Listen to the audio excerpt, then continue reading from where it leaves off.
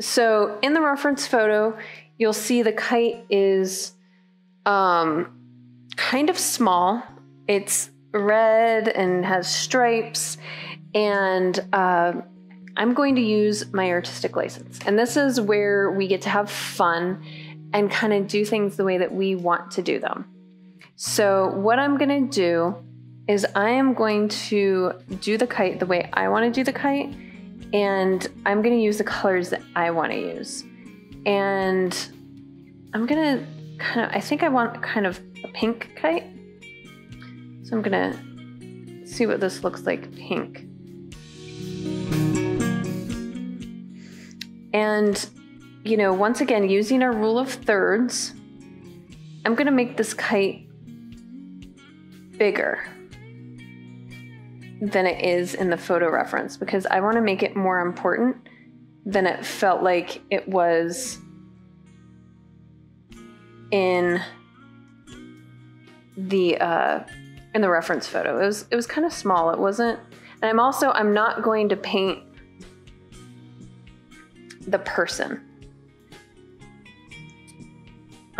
because the person's not really important.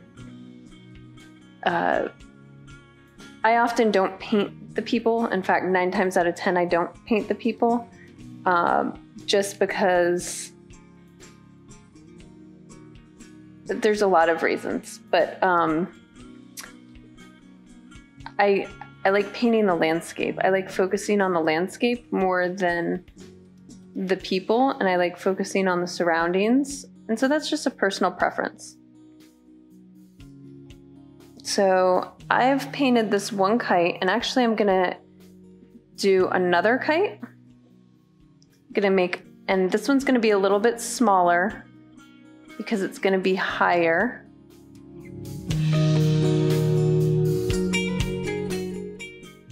And so it's gonna be a little bit farther away. And then I'm gonna paint one more kite over here, all by itself.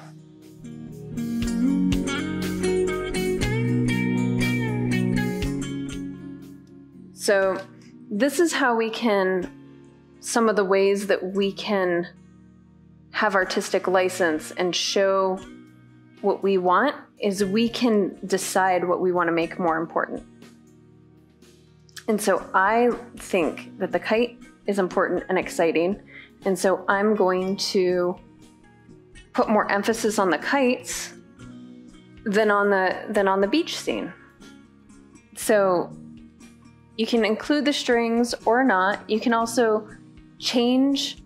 I mean, we took one kite, made it 3 kites. You can make it a lot bigger if you want. You can make it smaller. So this is how we get to really tell the story as artists as we want to.